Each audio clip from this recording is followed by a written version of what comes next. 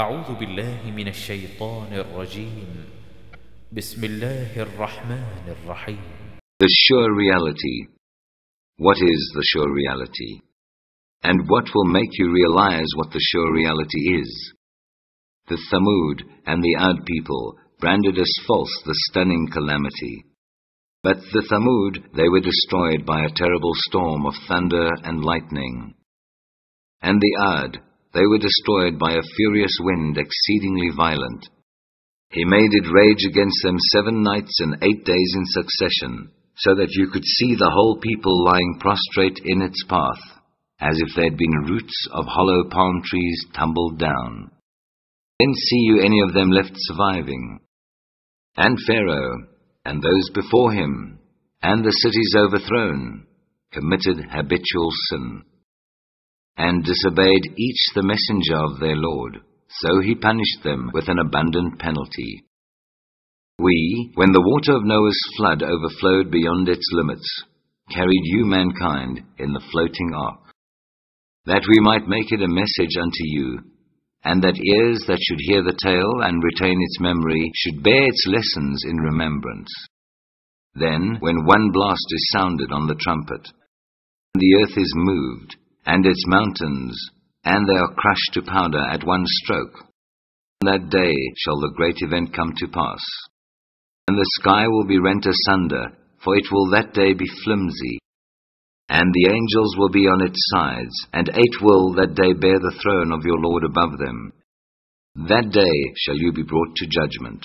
Not an act of yours that you hide will be hidden. Then he that will be given his record in his right hand will say, Here, read you my record.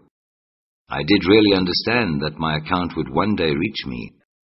And he will be in a life of bliss, in a garden on high, the fruits whereof will hang in bunches low and near. Eat you and drink you with full satisfaction, because of the good that you sent before you in the days that are gone.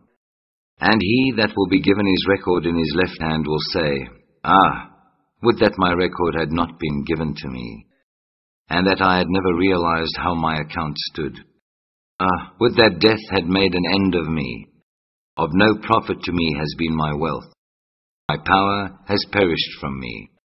Stern command will say, Seize you him, and bind you him, and burn you him in the blazing fire. Further, make him march in a chain whereof the length is 70 cubits. This was he that would not believe in Allah Most High, and would not encourage the feeding of the indigent. So no friend has he here this day, nor has he any food except the corruption from the washing of wounds, which none do eat but those in sin. So I do call to witness what you see, and what you see not, that this is verily the word of an honored messenger. It is not the word of a poet. Little it is you believe. Nor is it the word of a soothsayer. Little admonition it is you receive. This is a message sent down from the Lord of the worlds. And if the messenger were to invent any sayings in our name, we should certainly seize him by his right hand, and we should certainly then cut off the artery of his heart.